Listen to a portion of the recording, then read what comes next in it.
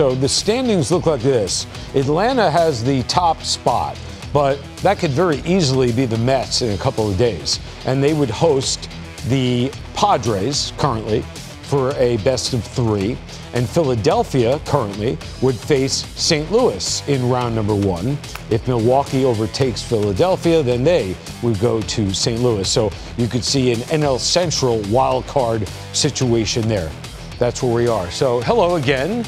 Past the bottom of the hour, MLB Tonight, Hall of Famer Jim Thome, Sean Casey, and Matt Yallof here. And we're digging into the wild card race in the National League. You know, I love the format. Let's get into that first, okay? If you're the top wild card, you have every game at home. And I think that is incentive, and I think you deserve it under the current format. I would like to know the mentality you would have to go into another ballpark and win a series against a team that is better than you are. Well, I think if you are one of the teams that gets that home field advantage, that's what you want. That's what you play for. You play all these games to try and set up and matchup wise to have that home field crowd, to have that home field advantage. So, you know, I think that's a really big deal for that top wild card team. You want to play at home in front of your fans, and I think the atmosphere of the playoffs is so different than the regular season that being at home definitely brings a different energy to the home club. Well, I look back to our teams in Cleveland in the 90s and what the fan base did there for us. Like, I remember Case going out, pre-stretching, getting ready, and you could feel this special vibe. Like, they were excited, you know, those cold October nights in Cleveland. It just, people wearing jackets and scarves, and like it gives you chills thinking back of how important a fan base can be and the success that they had for us. I know all of our guys, all of our players really felt it. Yeah, I bet. I remember watching, obviously, and Cleveland was out of control in the 90s, watching you guys at home. I remember one game, I want to say 97 World Series, it snowed, didn't it? Yeah. That game, I don't know, was it 28 degrees or something like that? And then the next night we went to Miami and it was like 80. So 2 different extremes, but there is nothing like October baseball in Cleveland. Yeah. Philadelphia trying to hang on. Bryce in research informs me Philadelphia, every game from here on out on the road, while Milwaukee and San Diego have every game at home moving forward for about a week and a half. San Diego's also matching up against the Dodgers. I'd rather go on the road to play the Cubs and the Nationals.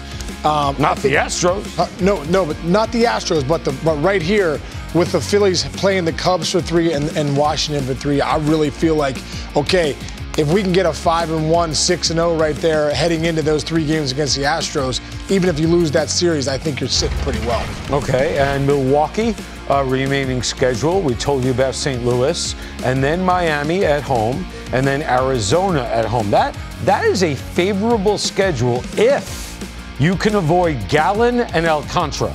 Because if Gallen is pitching for Arizona and Alcantara pitching for Miami, and Moses is telling me Alcantara is scheduled to go this weekend. So anyway, let me get your opinion on this. I mean, you know, yeah. I mean, look, at the end of the day, like, you got to go out and play well. I think these next couple games against the Cardinals, if they can beat the Cardinals and keep that momentum, these next 2 can set up, you know, from Thursday for me through next week with Arizona.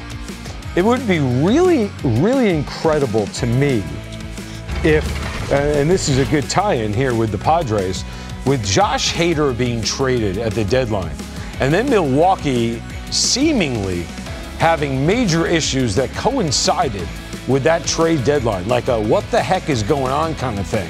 And then they come back, and now they're hanging on. I think it would be really amazing if both teams made it. Yeah. Given the fact that Hader is now on San Diego, they're playing LA, the White Sox, and San Francisco. I think they have the toughest go right there. To play LA, the White Sox, and San Fran, those are all White Sox and Giants are right around 500. They're two good ball clubs, and then you got to go through the Dodgers for 3. I think the Padres. That's the toughest stretch right all at home. Does that mean anything to you?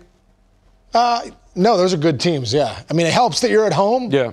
But at this stage, you got to really, you got to win each one of those series. Yeah, I just have to bring this up because I've been championing this for weeks now on Big Inning and Strike Zone channel.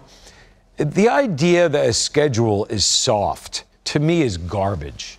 I look at it and I say that's a major league team, and every day you can look and you can say, that team should have beaten that team. That team should have beaten that, but they didn't do it.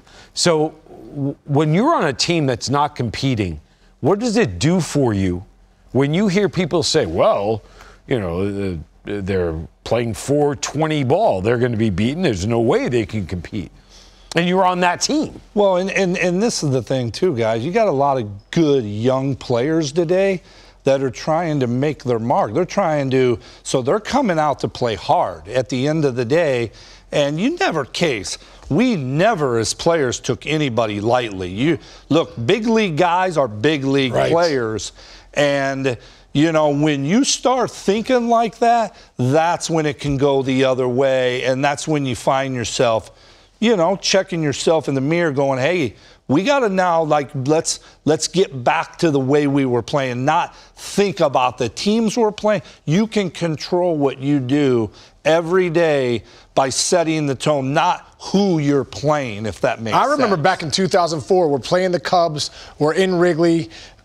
It's coming down to the final stretch. I can't remember exactly. They're a game back. But I remember having a meeting with the Reds. We're 30 games back. We're about to go home.